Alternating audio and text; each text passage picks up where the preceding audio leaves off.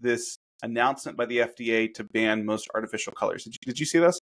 I did, yeah. Yeah, so it's actually kind of a big deal. I mean, there's artificial coloring in a lot of stuff that's been used for a long time. And I actually went way deep on this yesterday and have an article that came out on LinkedIn if people want to check it out.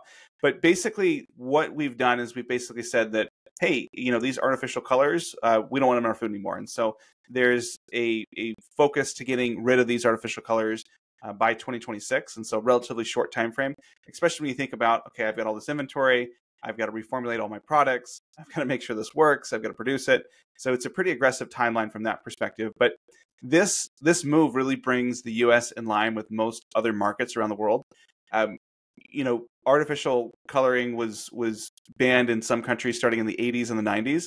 And so the U.S. is pretty late to the game in this sense. But what was fascinating to me was what's going to happen next.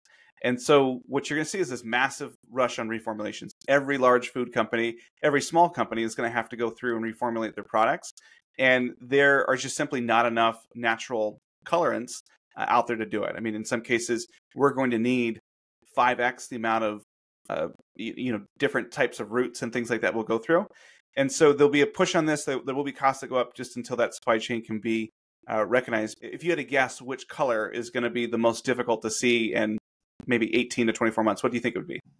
My gut says red, but who knows? You get a lot of red from like beetroots and stuff like that, but actually blues is going to be the hardest thing. And so I think you'll if you start looking at Fruit Loops or other things like that, they're going to be a different color, or they're not going to be as blue as they have been, just because that's a difficult color to make and to hold. And of course, when you've got these natural dyes, you've got to think about the pH and do these dyes fade in sunlight?